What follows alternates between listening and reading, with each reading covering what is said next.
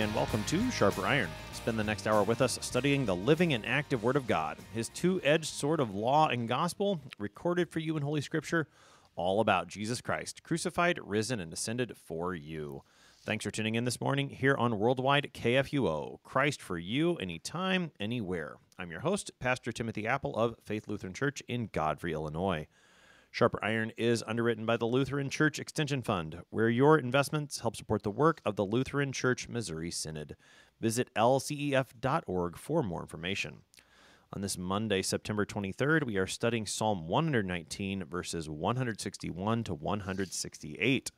In today's text, we rejoice before God at His words and praise Him throughout the day for all that He has spoken.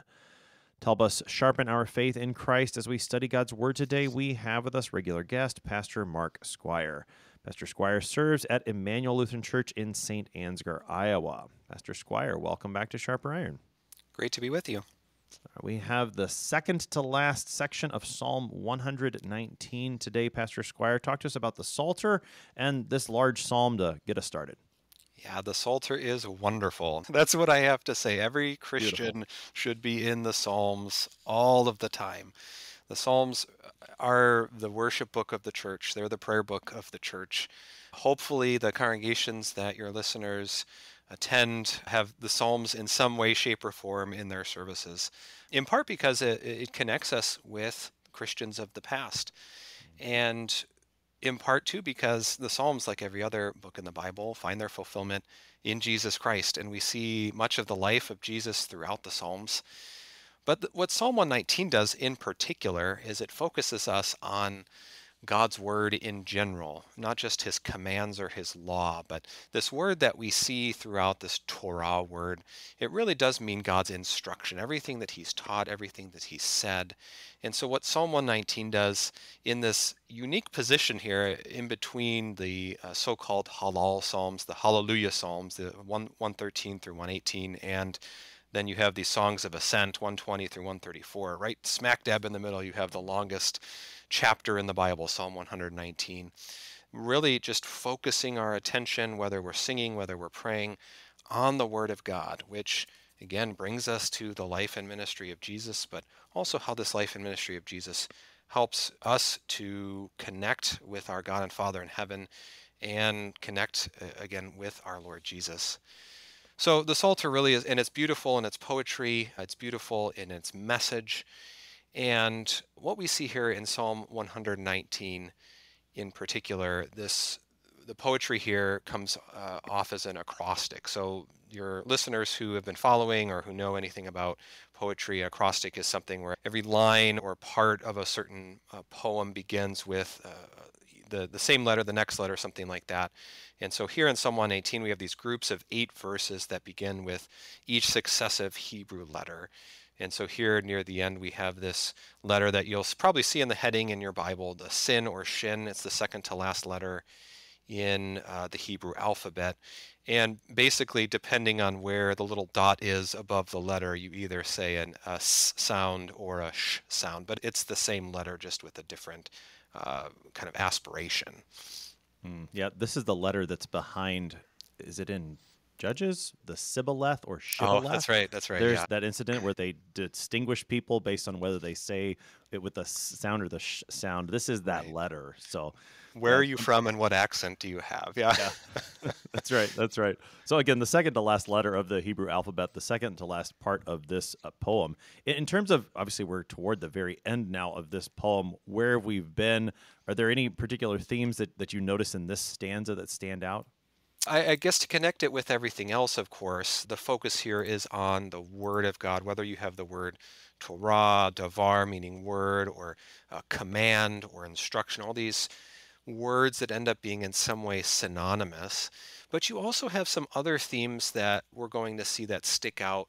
For example, persecution, right? So God's Word, as life-giving and wonderful and beautiful as it is, in this life, in this sinful world, will bring God's people hardship and affliction and persecution, because those who are in the world, those who hate and despise God's word, are always going to be raging against God and His word and His people. So to think back to Psalm 2, for example, the nations rage and the kingdoms, they're all raging against the Lord and against his anointed. And so we who have been anointed through baptism and connected with our Lord Jesus Christ are going to face this same sort of persecution and affliction.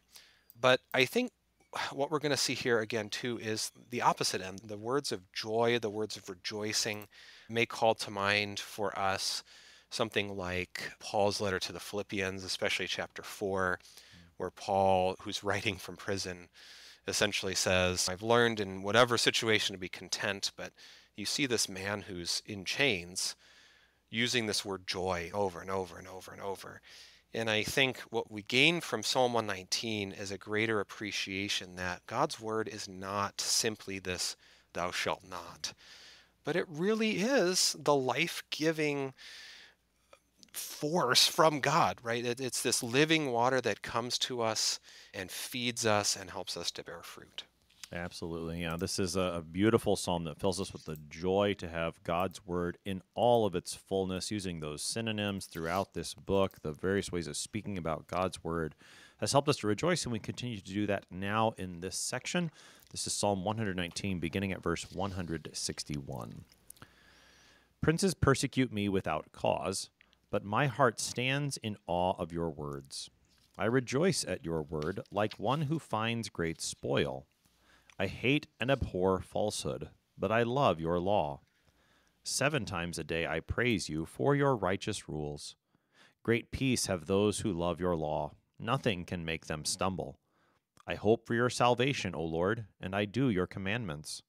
My soul keeps your testimonies. I love them exceedingly. I keep your precepts and testimonies, for all my ways are before you. That is the text for today, Psalm 119, verses 161 through 168. Talk to us about our first verse. Princes persecute me without cause, but my heart stands in awe of your words. Yeah, so first off, I mentioned that this psalm, Psalm 119, is this an acrostic poem. And so here we are in this section of sin and shin. And so the first word you have here in this section is sharim, princes. And this is a word that can mean, yes, princes or royalty of some kind, but really any sort of leader. So this doesn't, when we start to think about how does this connect with us, for example, this doesn't just have to be those who are in sort of high government authority or something like that. It can be anyone that's in any sort of leadership position. And I think for us Christians, when we start to think, who is it that's maybe brought about this sort of affliction or persecution against me because of my faith, we're not necessarily going to think of kings and princes and presidents and governors and these sorts of things. Now, some of that may be true, especially depending on where you live in the world, but this can be much more local. This can be principals, this could be local officials, this can be bosses, right? The people that, for one reason or another, because of your faith, bring about persecution. What you see here is without cause, right? So this is, I think, a point that we need to remember, because it's easy for us, maybe anytime that somebody does something bad to us or harms us, to think, oh, I'm being persecuted. We have to step back for a second and think, did I do something wrong? Am I just being a jerk? That's, I think, something we have to remember, that not all bad things that happen to us are persecution.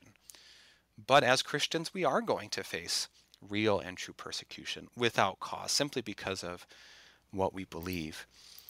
Now, this without cause, of course, it has to find its fulfillment ultimately in Jesus Christ, right? The man who had no sin, the man who came to proclaim God's word in its fullness, the man who came to preach and proclaim and enact the kingdom of God among people through his healing, through his preaching, through his forgiving of sins. And yet what happens? You have many of the Jews and the Gentiles who are rejecting him simply because he's inaugurating God's kingdom. Only because he's preaching exactly what God's word says, to the point where he is betrayed by one of his own and sent to the cross and crucified and killed, again, for no reason other than they hated him. And of course, this is God's plan. That's the ultimate reason. But from a human manner of speaking, this is we don't like this guy and we want to get rid of him. Yeah, I think that phrase "without cause" helps us in those moments when we are being persecuted to continue to be bold when we realize it's not because of something that we have done that was wrong or sinful. As you said, it's good to examine our hearts lest we Right. do suffer. Peter talks about that in his first epistle. Yes. You don't suffer as a murderer, don't suffer because of your sin. But if you suffer because you're a Christian, then rejoice, continue to be bold, because you know that you're not being persecuted for yourself. You're being persecuted because you're connected to Christ, who is the innocent one. And I think it fills us with more boldness when we realize there's not a just cause for that persecution. Rather, it's because we're connected to Christ that enables us to respond to persecution like the apostles do in the book of Acts, that they just go back out and do the same thing that got them thrown into jail in the first place. Absolutely, which is, I'm glad you brought this up because the second part of this verse plays directly into that. That what's our response when we're persecuted without cause? Is it to stop living according to the word of God? Is it to stop preaching or teaching or whatever? No, of course not. The apostles are a prime example of this. They go back out after they've been told not to do this anymore, and they continue preaching because God told them to. Right? This is Peter and John's, apostles' response to the council. We must fear God rather than men, which is exactly what the psalmist is saying here. That I stand in awe, right? I stand in awe of your words. My heart stands in awe of your words, which this word in particular isn't simply awe, but it is, properly speaking, fear. Mm. Now, which brings us then to the catechism, the explanation of all the commandments. We should fear and love God so that, right? And we always have to talk about with that, what does that mean? Are we afraid of God? Not so much in that sort of worldly sense, but yes, he is the one who can send to condemnation if we oppose him, right? But it is this reverence, this honor, this holy awe and fear. And this is the response even to persecution, that I stand in awe of God. I fear God more than I fear, Luther said, the words of God are feared more than the scourges of men. So no matter what's happening to me, they're not going to beat it out of me. I'm going to love God's word, God's instruction more than my own life. Yeah, what you just said there about the fear of God more than the fear of men, I think is really important. One of my favorite places to go in the scriptures to talk about the fear of God is in Matthew chapter 10, where Jesus says, don't be afraid of men. Don't be afraid of those who can only kill the body. Yes. Rather, fear the one who can throw both body and soul into hell. So Right. fear God, don't fear men. But then just a couple of verses later, he reminds you that your heavenly Father is the one who knows the number of hairs on your Yes. head and cares for even the birds, so you don't need to be afraid. I love that juxtaposition of fear God, but don't be afraid. And I think here's another good example of that. Right. Absolutely. One more thing I want to go back to in this verse that you started off with, the princes, and not just thinking about earthly rulers, but also anyone in authority. I think it's also helpful for us as Christians, especially when we see this in the Psalms and we think about the princes or the enemies who would persecute us. It's also very helpful for us to consider our spiritual enemies in these contexts. We Yes. recently studied on sharp iron and recently heard in the church year in the 3-year lectionary from Ephesians 6 that our battle's not against flesh and blood, but against the rulers, the principalities, the prince of darkness. And I think that's Yeah. a helpful thing to keep in mind with this verse too. Absolutely. That's our ultimate enemy. And so we're not taking up swords and weapons to fight against earthly enemies, but against these. In Ephesians 2 as well, he uses this word, the prince of the power of the air, the spirit that is Yeah. now at work in the sons of disobedience. So yeah, these powers of darkness, the devil and his minions, who are ultimately behind all of this persecution. And I think what we see in our Lord Jesus too is that at Gethsemane, on the cross, he has this in mind, so much so that he can say about the people that are crucifying him, Father, forgive them, for they know not what they do. Who's actually doing this? Is it people, or is it this slithering serpent who has brought all people into temptation and evil? Yeah. So again, to keep that in mind is helpful in this verse, especially if you're in a spot where you're not necessarily feeling the persecution of princes that you can see. Certainly, we feel the persecution of the princes we can't see. So let us fear God's word. Verse 162, I rejoice at your word like one who finds great spoil. Talk to us about the joy that we have at the word of God. Yeah, again, this word joy, this word rejoicing, Hebrew, you have shesh, and it does, of course, imply this quite the opposite of what you would feel if you're being persecuted, Mm. right? And yet, like we were thinking about with the Apostle Paul, you can rejoice even in your sufferings, right? But the rejoicing here, I think what I want to talk about with this word is that it often implies singing, right? What do you do when you're especially happy? You might, smile and beam, you might dance around. And I think for most people, they hum a tune or they sing, they sing a song, right? Which is what we see throughout the scriptures, don't we? All the wonderful Imagine you're in a musical and yeah, people just start breaking forth into singing. We that's should right. do that more often as Christians. We Yeah. we should do that. People will be like, "What are you doing?" Let me tell you. And here, and not to get too lost in the grammatical weeds, but this is a participle which often implies this ongoing action. So it's not just oh, I sang my song and I'm done, but this ongoing, there's a song in my heart, right? This song that comes forth from these living waters of God's word. How can I keep from singing, right? If I have God's word here and the joy that comes from that, I'm going to sing. And one reason I wanted to point this out too is that the Psalms, in large part, are meant to be sung. We're used to reading the Bible, and usually quietly in our minds. We don't even read it out loud. I think at the very least, we should be reading the Bible out loud more.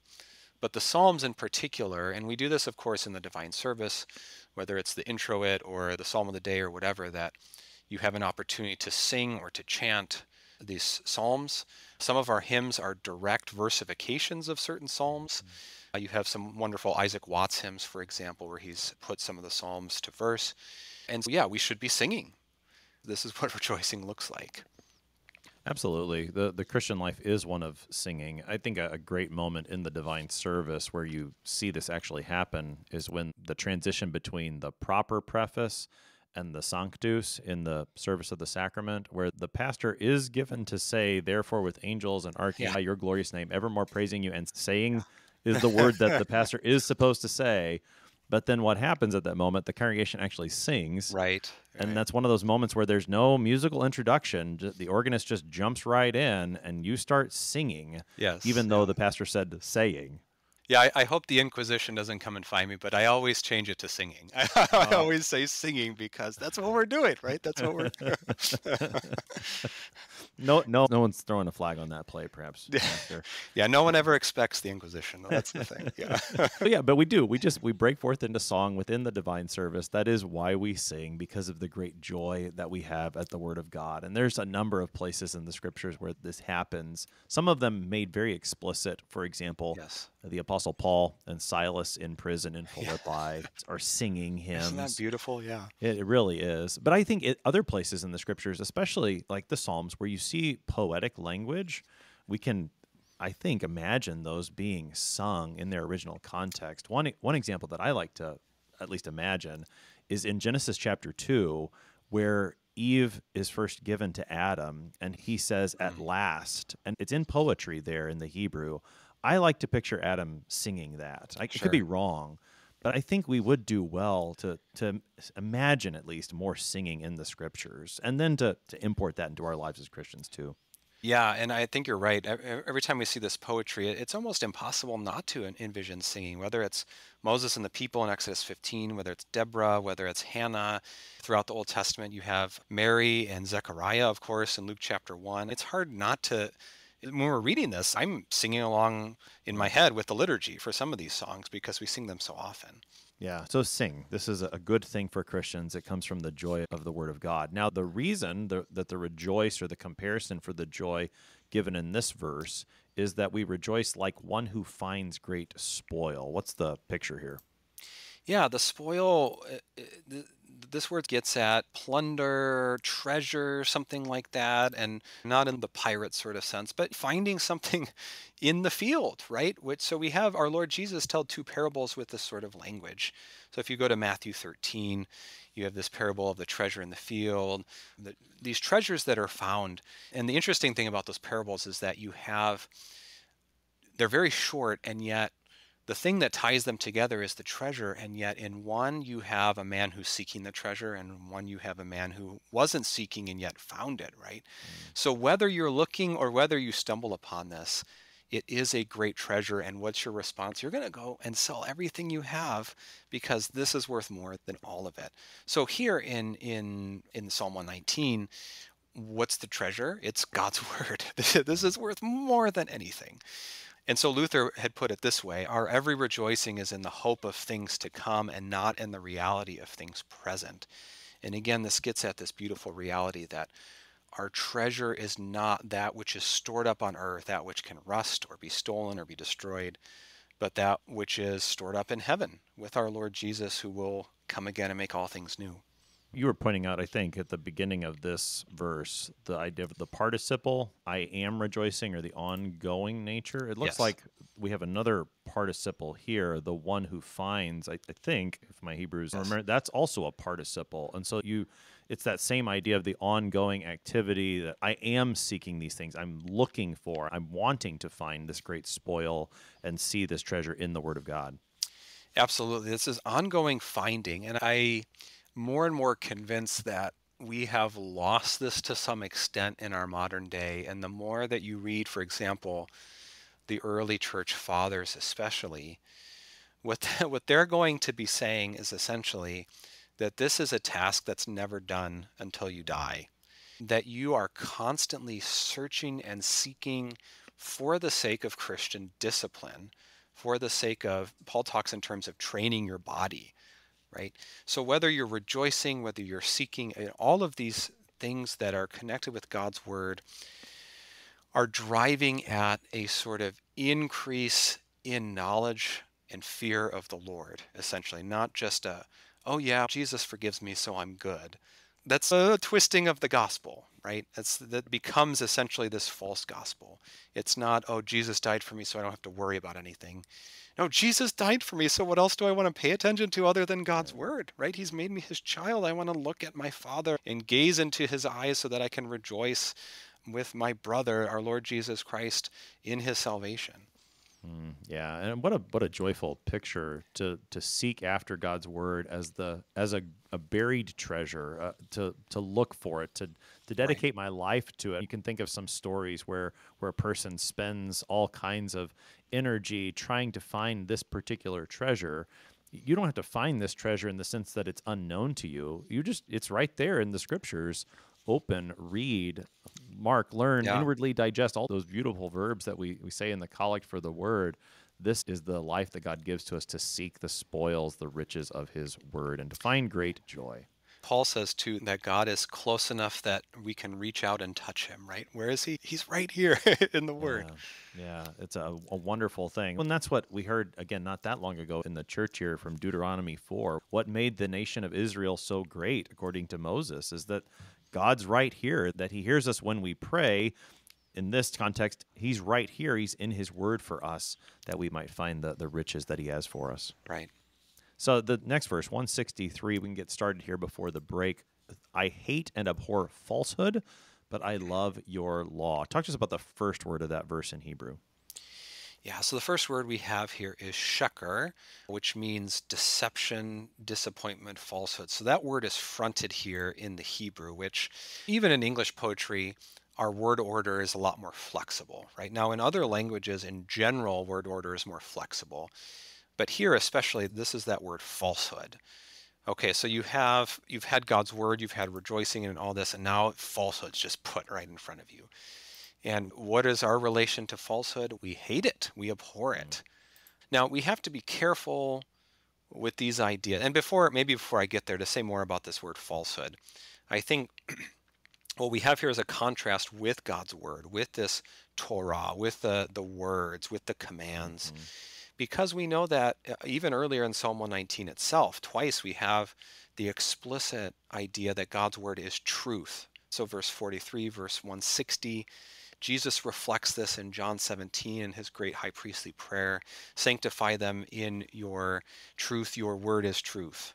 So anything contrary to God's word is, by very definition, a lie or a falsehood. Everything that goes against it, anything that contradicts it, anything that tries to twist it or whatever, this is all falsehood. And when we think about what should be our reaction to that, we hate it. We abhor it. And not that we're like angrily running around setting things on fire or destroying things. Not that sort of hatred, how we use that word today, but that we're in this sort of adversarial relationship with, that there is some clear delineation that this is not of me. I don't want this to be what I'm seeking after. I don't want this to be who I am, because I have something better in God's word. Absolutely. And that's where the second half of this verse takes us, that we love that word. We'll pick that up on the other side of the break. You're listening to Sharper Iron on KFUO.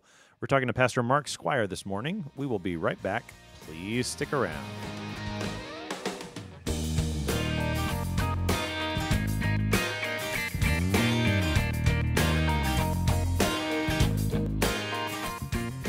Did you know that an investment with Lutheran Church Extension Fund exclusively supports LCMS ministries and church workers? That's right.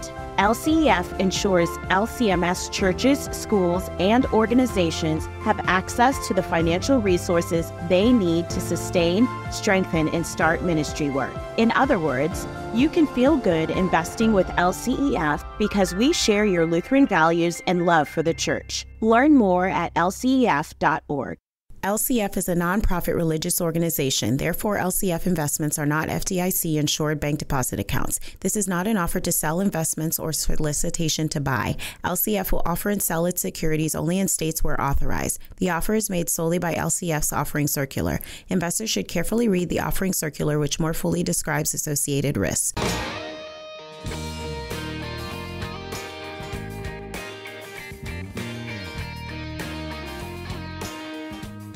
Welcome back to Sharper Iron. It is Monday, September 23rd. We are studying Psalm 119, verses 161 to 168 with Pastor Mark Squire. He serves at Immanuel Lutheran Church in St. Ansgar, Iowa. Pastor Squire, prior to the break, we were looking at verse 163 about hating and abhorring falsehood, not so much the emotional response and the violence, but I'm a complete adversary. The way that I've described it previously is it's what we do in the baptismal when we renounce the devil and all his works and all his ways. We want absolutely nothing to do with falsehood.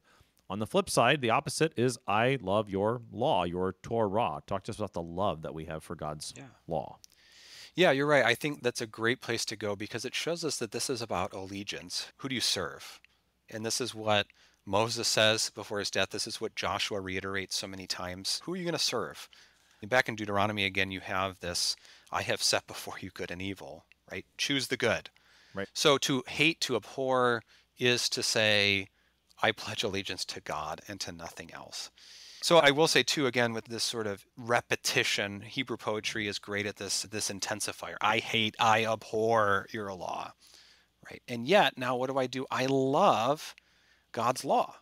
So I hate and abhor falsehood, but I love your law. And so this love, then, again, is not a feeling. It's not the wonderful response I get when I see the person I have a crush on, that sort of thing. But it is, again, it's a relationship. It's an ongoing commitment. It's something where, again, to go back to the last verse, we're continuing to rejoice, continuing to find. And so I think this can be summed up in, when we see the Lord Jesus sum this up too in the Gospels, that what are essentially the two things that we are called to do? We're called to love God with all our heart, mind, soul, and strength, and to love our neighbors as ourselves. So what does this mean? It means this: I'm living like what God has created me to do. I'm living within my vocations, which means I fear, love, and trust in God above all things, and I do good to my neighbor. So here, when I love God's law, what I'm doing is I'm showing allegiance to Him. I am renouncing the devil, the world, my sinful nature, all of the things that are going to tear me away from this or lead me astray. Mm-hmm. Moving into verse 164, 7 times a day I praise you for your righteous rules. The word 7 is also the first word in Hebrew in this verse. Correct, Shabbat. So you have the number 7, and probably do a lot of different things with this, but really I think what we see throughout the scriptures is that 7 is in general a number of completeness. So right from the very beginning of the scriptures in creation, God sets this structure, this order to creation with the number 7. There are 7 days in the week. You have 6 days where God created, 1 day where He rests, And in that resting, in that stopping from creation and setting that day apart as holy, everything is now not just good, but very good, right? So we have this number of completeness. And so even in a day, we can think about, what does it mean to completely love God's law? What does it mean to praise God for his righteous rules? So we have to be careful not to take this literally because of the context here. This is poetry, this is all of the things, right? But what we do see, of course, throughout history, that there are times of day where God's people have set aside time to come before the Lord in prayer, to come before the Lord in this rejoicing, in this finding, in this seeking. And for example, in Daniel chapter 6, we see that Daniel, several times a day, he comes up to his room and he sets his face to Jerusalem and he prays. In the same way that Peter in Acts 10, at the time of prayer, he goes up to the roof to pray, and then what happens? He falls into a trance, right? But even throughout history, like the monks, for example, have taken passages like this and they've set this out in a structure so that 7 times a day they actually do come together for the daily offices and orders. So you have matins, you have vespers, you have compline, all these sorts of things.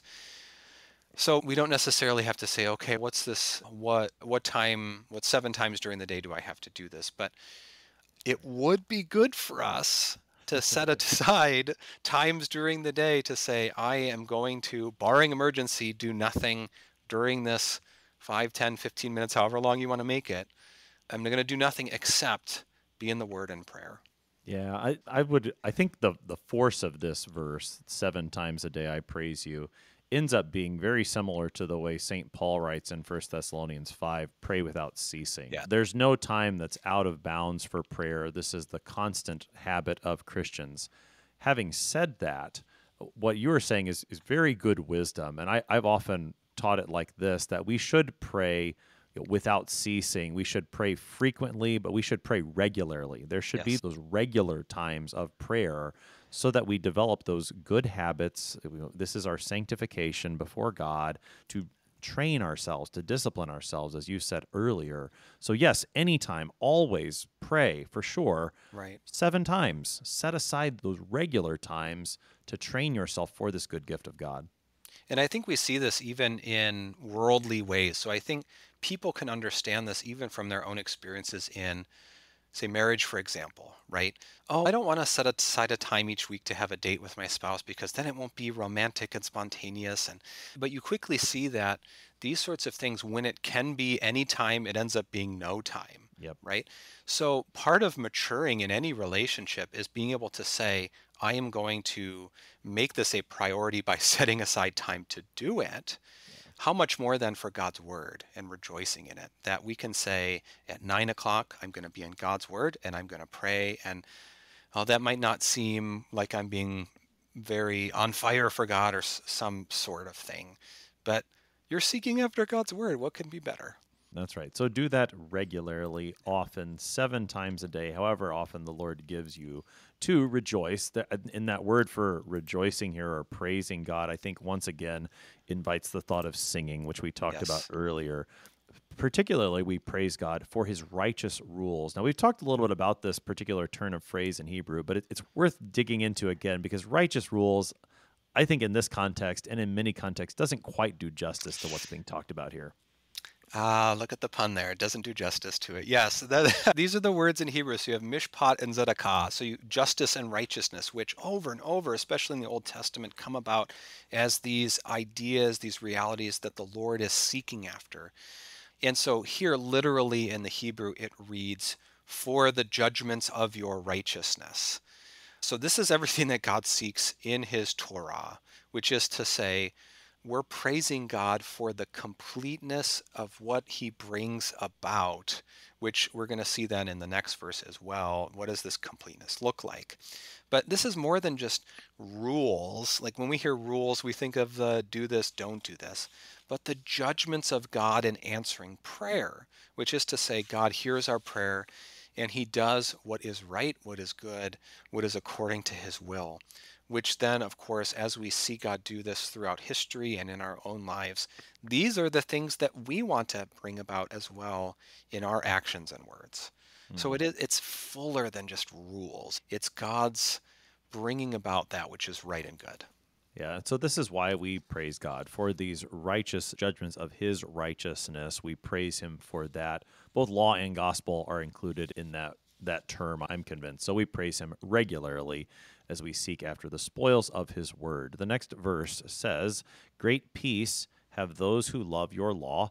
Nothing can make them stumble." The first word of this verse is probably familiar to many Christians.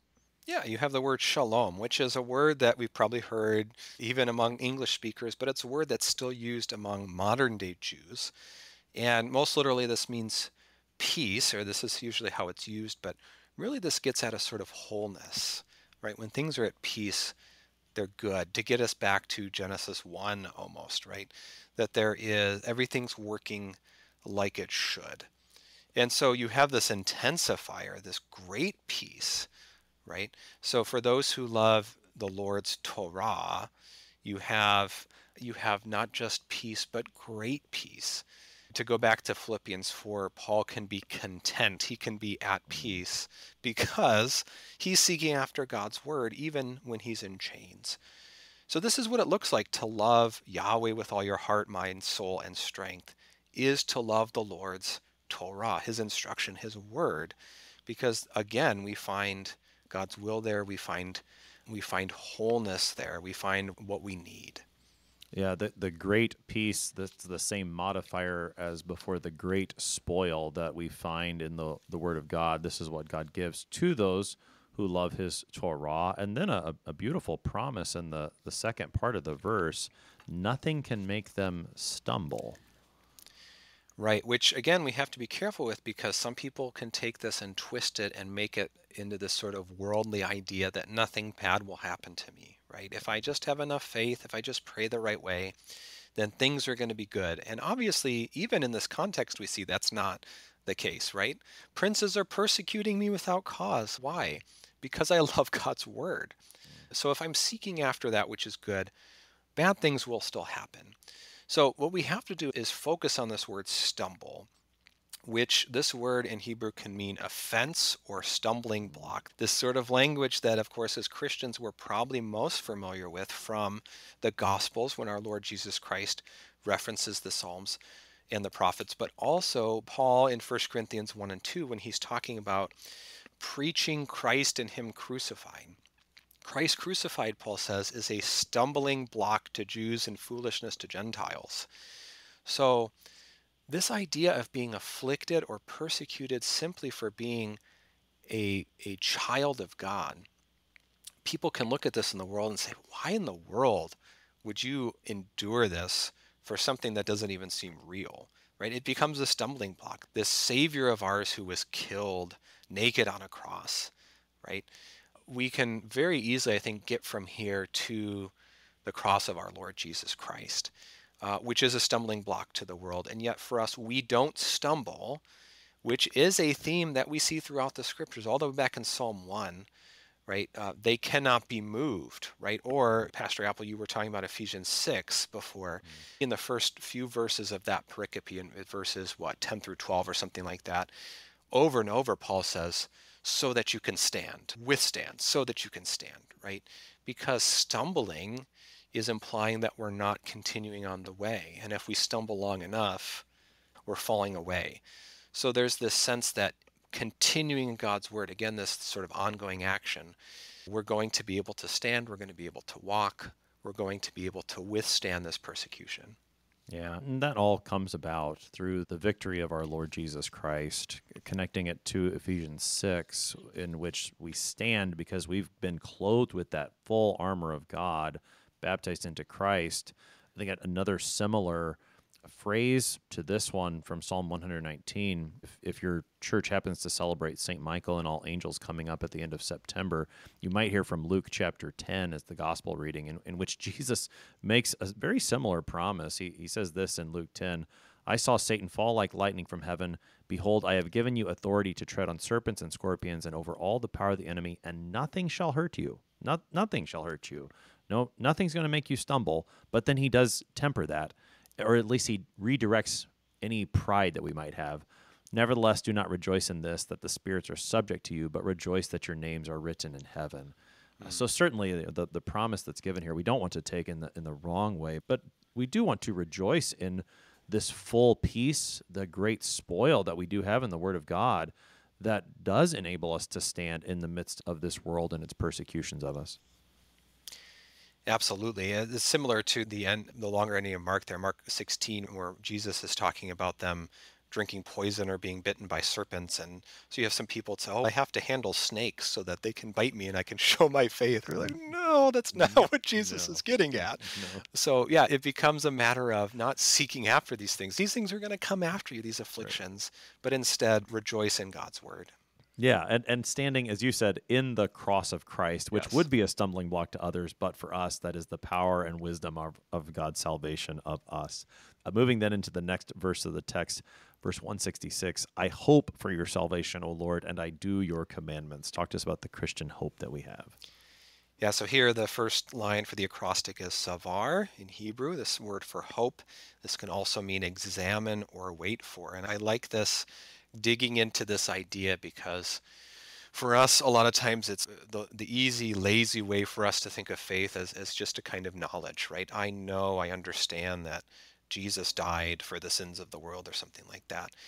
And James does a masterful job of this in his letter, that even the demons know this and shudder, right? This becomes a matter of that this is for me, right? And if this is for me, if I hope in this truth for me as a Christian, I am examining, I am waiting for, right? There's this active sense again, to the point where the Berean Christians, for example, are the ones who are searching out what they hear from Paul in the scriptures. So there's this active sense to faith, right? And we as Lutherans confess, this is all over our Lutheran confessions, and yet we sometimes forget this, that faith acts out in love, it acts out in seeking, it acts out in waiting for. So it's not an idle knowledge, but an active searching, a hoping, a praying for what God has promised in his word, which is salvation through the cross and resurrection of Jesus Christ. Now that hope in verse 166 is found in the salvation of the Lord, which is maybe a phrase we're so common to hearing that we just run over it without thinking about it. We do, and we do ourselves a disservice for that. And you see the beauty of this in Hebrew because you have, and I'll just read it in Hebrew, Yoshua, Yahweh, right? What this takes us right to the name of our Lord Jesus. Jesus' name is Yahoshua in Hebrew, which is Yahweh saves. Okay, so when we see the salvation of the Lord in the Old Testament, this is our Lord Jesus Christ who comes. Okay, so for us as Christians, we can look and say, even in the Old Testament, those who were saved were looking forward to what God has promised. Now, we get to do both. We get to look back and we get to look forward. So as Christians, we're in this position where we can look back and see what has happened in Christ, but we are still looking forward to, we are awaiting, we are searching for and examining that which our Lord Jesus has promised for us in the future, which is the resurrection of the body and the life everlasting. Now, out of that, I do your commandments. Talk about the last phrase of that verse. Yeah, again, what does faith do? It drives us to do what God says. So we can't just throw up our hands and say, oh, this is impossible, I can't do it, so I'm not going to do it. No, the joy that springs from the hope within us is the joy that loves God. It's the joy that loves our neighbor. And of course, yes, we're going to mess up sometimes, right? That's the time to hear again the forgiveness of sins that comes in Jesus. But we can't allow our sinful flesh to twist that into a lazy proclamation of what is sometimes referred to as cheap grace. We're forgiven so we don't have to pay attention to God's word. By no means. I want to do what God says. I'm going to do your commandments, not just the 10 commandments, but what God says. Listen to what Jesus says in the Sermon on the Mount. Listen to what the apostles are teaching. What does it look like to do God's word? To go back to what you were saying earlier from 1 Thessalonians 5, rejoice always, pray without ceasing. Sums this up. Yeah. All right. We've got about 7 minutes here, Pastor Squire. So I'm going to take us into the last two verses because we have the same verb in both of them. So 167 and 168. My soul keeps your testimonies. I love them exceedingly. I keep your precepts and testimonies, for all my ways are before you. Talk to us about the keeping in these verses. Yeah, so the Hebrew verb shamar, it starts in different forms here, starts off both of these verses. And this word does mean keep. And we should think about this word a little bit because sometimes, again, our lazy, sinful flesh wants us to think that, oh, I've heard it and I'm going to store it away or something. Instead of guarding and protecting, these active connotations of, yes, I've heard, but how am I going to keep this in an active way? Right? Guarding is not just putting something away under lock and key and not thinking about it. Maybe a good example of this would be Jesus' parable about the talents, right? So one person is given 10, one 5, one 2, or 1, or because there's different parables with different numbers, but the one at the end who just takes what he has and buries it until the master comes back. This is the wicked and slothful servant, right? So keeping is more than just locking away. It's this guarding, it's this protecting. But what are we keeping? The testimonies, the precepts. Again, this repetition of synonyms to get at all of these different ways we can think about God's law, God's instruction. And we find again this word love, right? I love them exceedingly. This active sense of seeking after that which is God's, which stands in contrast then to the hating, the abhorring of the falsehood, right? I abhor falsehood. Now I love your testimonies exceedingly.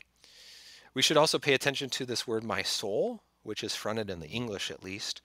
This word nephesh in Hebrew is more than just this sort of Western idea of the soul as opposed to the body, but really the entire life of the person. So everything that I am is fighting still against the sinful flesh and against the evil one and against the world. So you think of Paul in Romans 7 and 8. We say it pithily that the spirit is willing, but the flesh is weak. This is the sum of Paul's argument, but it's not just the soul and body type thing. It's really more of my sinful nature, which is fighting against this new nature that God has given to me. But I think maybe perhaps lastly here in Psalm 119 verse 168, all my ways are before you. This word derek here, this word way that we see back in Psalm 1, this psalm that kicks off everything for us in the Psalter, that we don't stand in the way of sinners, right? There really are only two ways. There's the wide way to destruction, which Jesus talks about, or there's the narrow way to salvation, which is the way of Christ. It's the way of the church, the way of God's word. Yeah, and the idea of the way was prominent in this psalm in a number of places, including the very first verse, blessed are those whose way is blameless. Yes. Yeah. Here, I think my ways is a reminder, as we've seen in this psalm, that as the Lord puts forth his way and puts us in his way, that shapes our ways as well. So I mean, our ways are being molded to the way, who is our Lord Jesus Christ. Exactly. So when we see my ways, it's not the ways that I've come up with. It's not the ways that I own, but it's the ways that have been made mine, the ways that I walk because God has put me on this path. Yeah. So because Jesus Christ is the way, the truth, and the life, and I walk in him, it is also my way, right? But I don't own it. Yeah. Yeah, that's right. That's right. It's been shaped by this word of God that I love, that has been placed in my heart, that I'm finding these riches there. That's how my ways are being shaped. With about 3 minutes here, Pastor Squire, help us to make connections to Christ, our life in him, and help us to wrap things up this morning. Yeah, so as always, we find the fulfillment of all of this in Jesus Christ. So when we think about this psalm, or any of the psalms in particular, as being the prayer book of God's people, they are so because they are the prayers of our Lord Jesus Christ, who is the only one who was ever persecuted completely without cause, who completely hates and abhors falsehood, and who perfectly loves God's word and finds peace and hope in it. Again, you think of Jesus, who has emptied himself of everything that belongs to him, and yet even from the cross, in the garden and from the cross, can look to his Father in hope that he can commend his spirit to his Father, knowing that God will raise him from the dead and all righteous and justiceness will flow from poetically his pure side, right? So we who are then connected to Jesus Christ in this, we should resist this sort of overly simplistic, kind of twisted law gospel lens of, I can't do it, Jesus did it for me type of thing. Instead, what we should be doing is looking to God's word, God's instruction as the source of life. In that, Paul says in Romans 8 that because of Christ, we have nothing to fear because nothing can separate us from the love of Christ. So we can stand in awe of this message. We can stand in awe of God's word. We can truly fear, love, and trust in God because we are in Jesus Christ. Apart from him, apart from God's word, we have nothing. We are nothing. But instead, in God's word, we're placed by these streams of living water. All that we do prospers, even if it doesn't seem like it at the time. Because, again, the way of the wicked leads to death. But the way of Christ, the way of God's word, is a spring which flows unto eternal life and a new creation. Pastor Mark Squire serves at Immanuel Lutheran Church in St. Ansgar, Iowa. He has been helping us today to study Psalm 119, verses 161 to 168. Pastor Squire, thanks for being our guest today. You're very welcome. I am your host here on Sharper Iron, Pastor Timothy Appel of Faith Lutheran Church in Godfrey, Illinois. If you have any questions about this section of Psalm 119, send an email to kfuo@kfuo.org. It is always a joy to hear from you. Join us again tomorrow as we wrap up Psalm 119 with the last 8 verses.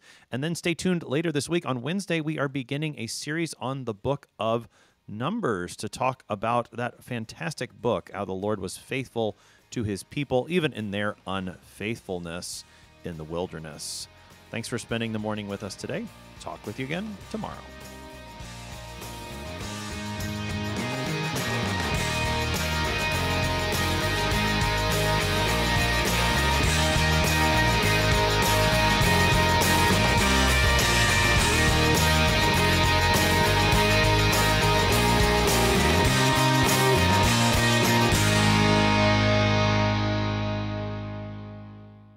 Showing support for KFUO is now easier than ever. You can sport a KFUO shirt, swag, or even socks by visiting our online store. Go to kfuo.org/store and order high-quality KFUO-branded merch. You no longer need to wait for our annual share-a-thon for a chance to show your KFUO spirit. Visually share and wear this ministry out in the world by checking out our selection. Every purchase helps to support our proclamation of Christ for you, anytime, anywhere. Go to kfuo.org/store.